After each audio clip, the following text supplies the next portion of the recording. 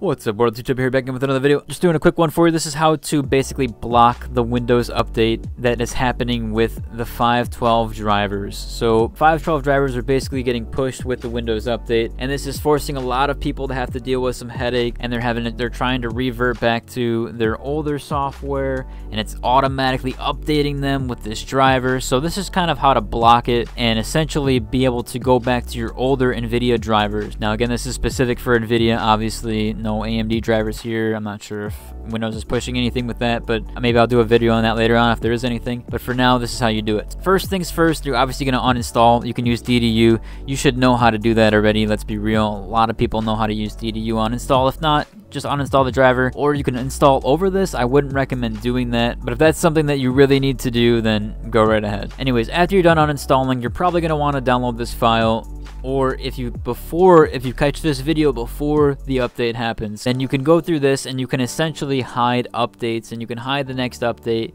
and make sure that it won't publish through, and this will go ahead and block it from fetching. Now if it's already fetched and installed, there's no point in downloading this because we're going to add the exception right now and make sure that it doesn't at all.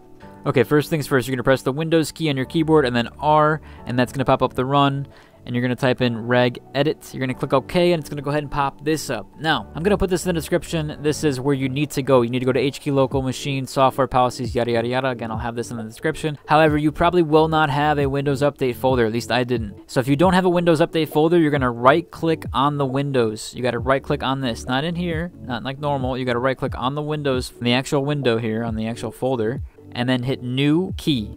And that will pop up a little folder, and then you're going to type in Windows Update, just like this, with a capital. Okay, so next thing you want to do is you want to right-click into here, this white space, and create a DWord. Now, I'm going to have in the description what you need to put in here, but you're just going to obviously paste, I'm going to do Control-V into this box, but you could type it in, ExcludeWUDriversInQualityUpdate, and then you're going to double-click on this, and you're going to change this value to 1, and hit OK.